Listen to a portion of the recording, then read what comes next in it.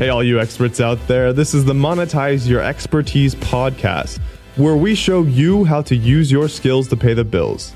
Have you ever wanted to create a business that positions you as the industry leader and go-to expert? Join me every week to hear from amazing leaders and entrepreneurs who have successfully refined their skills in order to become experts and create extremely profitable knowledge businesses. To find all of the links and tools mentioned in this episode, just go to myepodcast.com. I'm your host, Grant Weherley, the online course guy, helping you every week to monetize your expertise. Hey, podcast listeners. Today I wanted to record an episode about content creation, because as an expert, it's really vital that you put out great content. And I've discussed this in previous episodes, but it's not always the easiest thing to do, to take knowledge that you have and package it up and put it into great content that other people can consume. I mean, just think about people who are high-end, super intelligent PhDs and researchers, but they're actually terrible professors. Happens all the time because it's an additional skill beyond what you already know to actually take what you know and put it into great content. Fortunately, it does not have to be that challenging to create effective content. So today I'm going to break down for you some easy ways to create content quickly and effectively.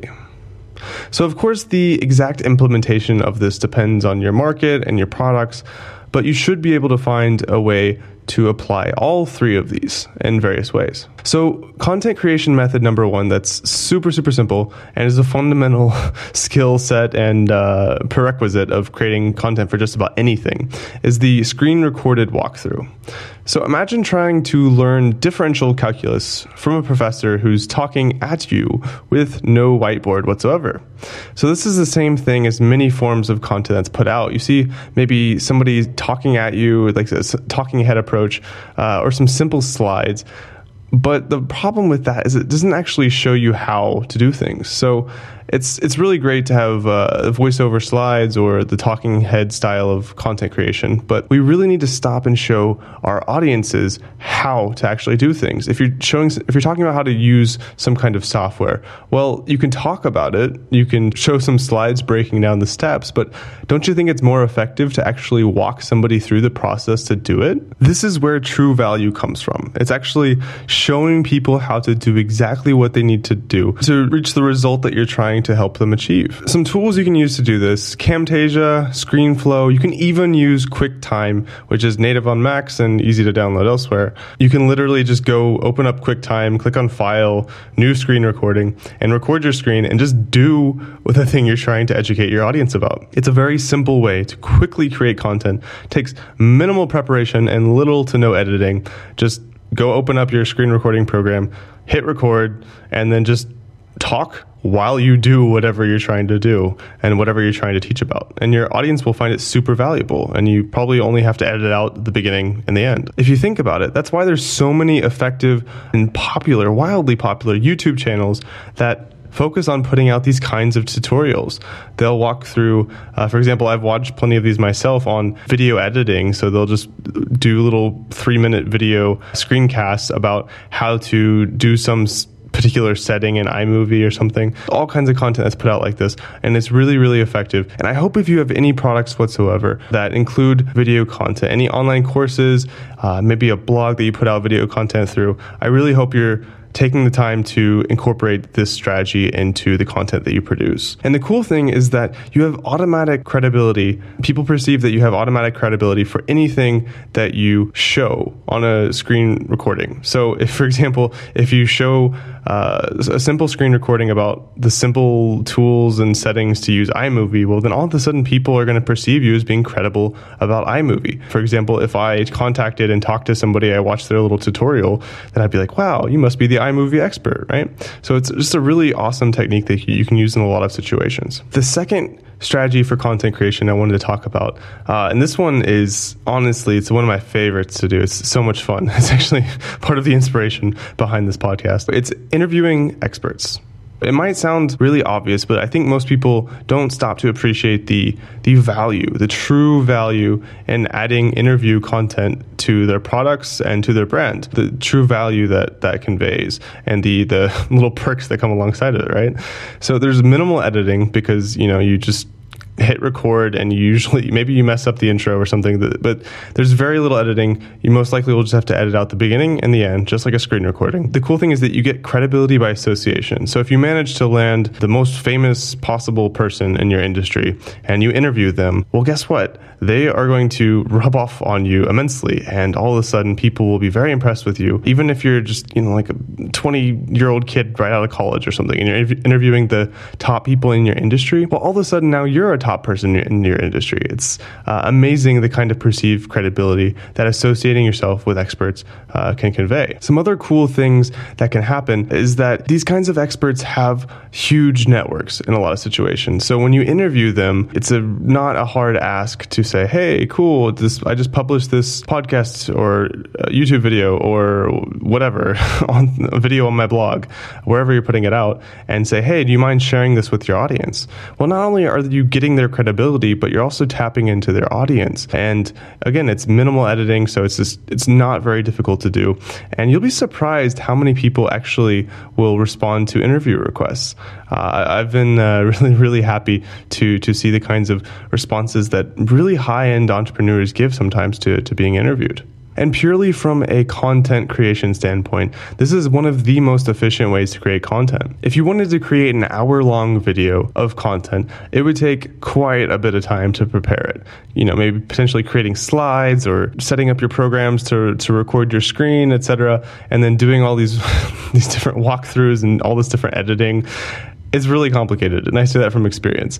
If you do an interview, again, there's almost no editing involved, and it's, I would say, probably perceived as just as high quality as if you take 10 hours to create 1 hour video on your own. So it takes a tiny percentage of the effort to create the same length of content that you would be creating on your own, purely by talking to somebody who's credible. Another final cool little perk of this is that now you've associated with this person, so not only do you have their credibility rubbing off on you, you might have access to their audience, but hopefully you've formed, or at least started to cultivate, a connection with this person. So it's sort of like content creation, networking, and expanding your audience all in one. It's great stuff. So now you might be wondering, how do I actually go about getting experts to interview? Well, don't worry. I've actually included a little extra bonus handout for you on my website. So definitely check out myepodcast.com, and the link for this episode will have an extra bonus handout that'll help you do just that. It's actually not terribly complicated, simple steps, simple templates you can follow. And again, like I said, you'll be surprised how many people will say yes, as long as you ask. So go to myepodcast.com, and I have a bonus handout that'll help you get experts to interview in no time flat. And finally, the third and final way to create really effective content very, very quickly is to create PDFs. So this might not sound that revolutionary, but if you've ever taken a course, oftentimes really high-end course, they might even be thousands of dollars, they'll include PDF handouts that are well-branded, they're well-designed, they enhance the perceived value of the course. And the cool thing is they take like 10 minutes to make. Honestly, they're so easy to make, but they look very, very professional. I mean, have you ever written an outline of anything in a Word document? Cool. Then guess what? You can actually make a professional looking PDF.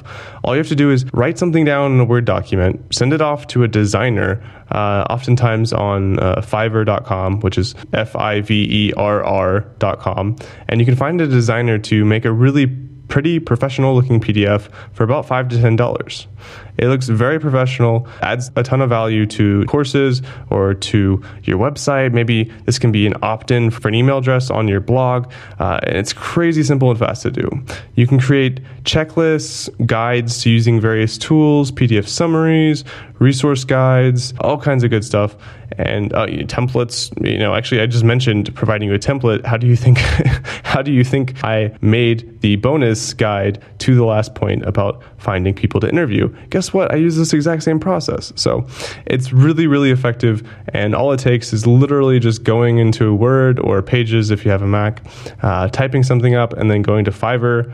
Again, that's Fiverr.com if you haven't heard of it, where you can get really cheap one-off services. Just find a designer, and then guess what? Send off the Word document, and then probably about 24 hours, you got a really nice looking PDF.